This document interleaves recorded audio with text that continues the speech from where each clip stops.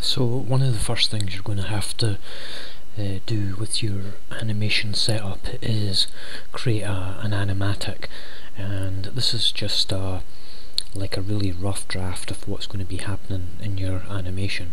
So as you can see in my animation, I've done the opening title and I've created a layer group there, and now I've moved on to do the actual main animation, and I've put a folder and put a new layer called animatic.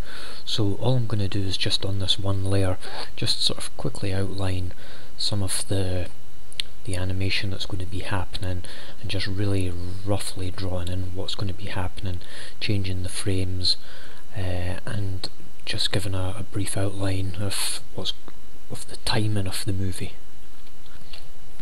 So I've been through my animatic and I've just finished up a rough sketch.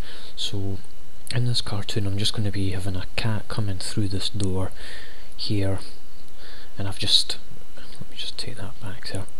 You know, I've just highlighted where the cat's coming in, you know, putting a little movement in, showing where the cat flap's going to be lifting and the cat's going to be coming in through there. And then it sits down for a second and then starts to walk along, and then as it walks along somebody comes into the picture, they run over and they kick the cat.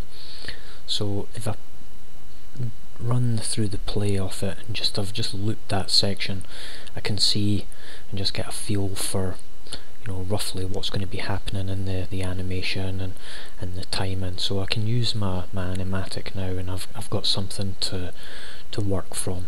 So all I'm going to do now is just create some new layers and just start to work through and just follow the outline of the animatic.